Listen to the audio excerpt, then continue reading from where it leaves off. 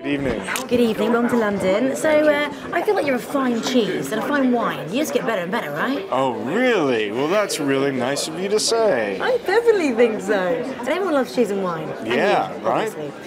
So this just hit me in the face like a train. It was amazing. Yeah? And much better than the first one, I'd say. Oh, wow. Okay, well, Am I allowed to thank say you. that? Yeah, sure.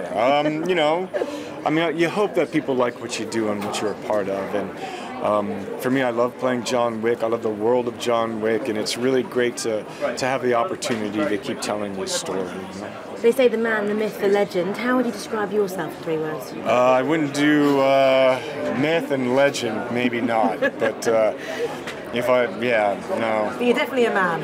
Yeah, I have that. I spoke to Chad. He said it's very kind of like a musical choreography with your stunts and things.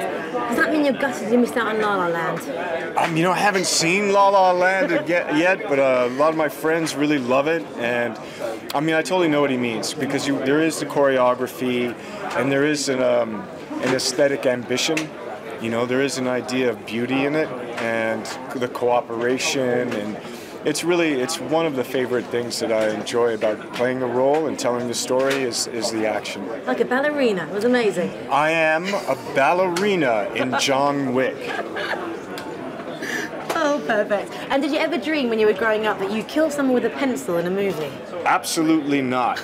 But it was important because, you know, in the myth, you know, there's a myth in the first one that, you know, he killed, you know, 3 men in a bar with a pencil. And so for me, I was really hoping, and we did actually have a pencil fight. Yes. I mean, and that's part of John Wick. I mean, it's fun. It's a whole kind of other hyper world, and it was just cool to be able to get to do that. You did it. High five to that. Thank you very much indeed. Thank Cheers. you. Thanks.